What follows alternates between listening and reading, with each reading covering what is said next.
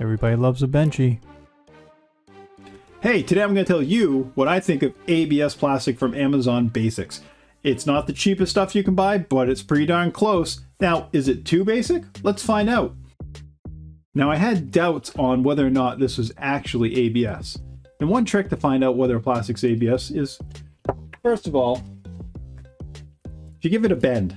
A lot of people say if you bend ABS, you'll get white, which I do get on this. But I find that you can get white on other plastics when you bend them. So I don't think that's a really good way of testing. But if you take some acetone that you can buy at your local hardware store or probably other places, and take parts of ABS, whether you cut them directly off of a spool or if you use parts from your build plate, such as a brim or something similar when you build, it will dissolve readily and kind of turn into a little bit of a goo. So that goo is basically chemically melted ABS. Now, there's a good thing for that. One is, I have no doubt that this plastic is truly ABS, which is great for the price. And two, that is a usable concoction. If you're having trouble printing with ABS, that goo, which is about 75% ABS snippets or parts or pieces, whatever the small particles you can get, cut them up with some snippers, and 25 to 30% of the acetone in a container that's safe for acetone, obviously not made of ABS. It will go ahead and dissolve and it'll make you kind of a little bit of a slurry. That slurry you can use on your build plate to go ahead and print your ABS. The acetone will evaporate and you basically have a glue of ABS to stick your ABS to. And ABS sticks pretty well to itself. So I printed a couple of Benchies. These Benchies came out pretty well. I mean, I didn't do anything special with my specs on my Cure slicer. I did on this one. This was not a failed print. I actually ran out of filament. I was cutting filament off the spool, feeding it directly into the printer, and I missed it by about a meter, maybe a little bit less. But it did give me a good opportunity to be able to look at the detail both outside and inside of this Benchy, because there's a lot of detail to be seen inside of a Benchy. If you look closely at this print, you can see some fine details in the steering wheel, as well as the rest of the hull. Overhangs were good, and overall the quality was very nice for what I had. I simply use a glass build plate that I purchased on Amazon as well. Now I purchased this a few years ago, well actually probably 2 years ago, and they're not available. This particular one's not available anymore, but glass build surfaces are all over the place. There are multiple build surfaces you can use for ABS. Glass is just one I use because I use it for everything pretty much. If you are using glass, I suggest you try getting some Magigoo.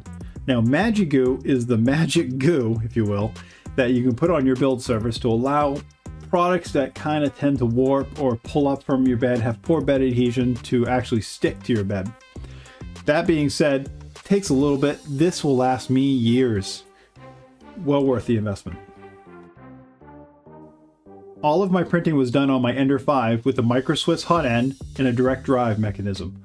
I do have my own Bowden tube setup for my multiple spools that come down to my printer.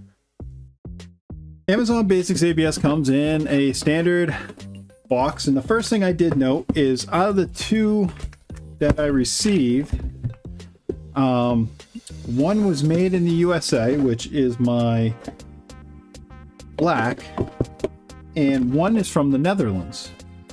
So a lot of companies, especially big companies, will purchase from manufacturers, whoever will give them the best deal on a product. I have to assume that is probably what happened here. I don't know directly who is manufacturing the ABS for Amazon in the US, and I don't know who's making it for them in the Netherlands. I will tell you that both of them perform similar. Hey, before we get too deep in this video, I want you to visit me at buildabasement.com, subscribe to my channel, hit that like button, and smash that bell so you get notified whenever I drop new videos. So if you're interested in purchasing this ABS plastic on Amazon, I do have a link down below, but basically it comes in either an assorted color pack currently, black, blue, a gray, a red, and a clear or white, something like that. I personally got the black and the blue, and they look fantastic. So all in all, I'm really impressed with this Amazon Basics ABS plastic. I don't have anything to complain about it for what it is. Again, ABS does have its inherent risk using it, such as the styrene fumes that come off of it. Other than that, I love it. ABS is a great plastic. If you haven't tried ABS, you should. ABS is probably a gateway plastic to other plastics such as nylon and polycarbonate. Polycarbonate, that's an awesome plastic as well. If you want something that is pretty much bulletproof, polycarbonate's the way to go. As a side note on this purchase, I also picked up these filament bags. Now I gotta say, they work okay. I had one bag that I did about 24 hours ago that is still sealed up nice. Unfortunately, another bag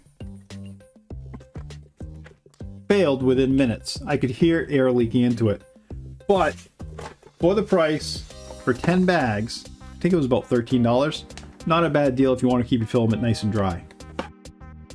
Hey, before I forget about it, I want to thank you for watching this video. Go ahead and hit that subscribe button if you haven't already. I got tons of content about a boron printer build I'm doing currently, and I want to invite you to go ahead and check out those videos. On top of all that, you can email me at kerm@builditbasement.com. You can visit me on Twitter. You can visit me on Patreon. You can visit me on Facebook, or you can visit my website, builditbasement.com.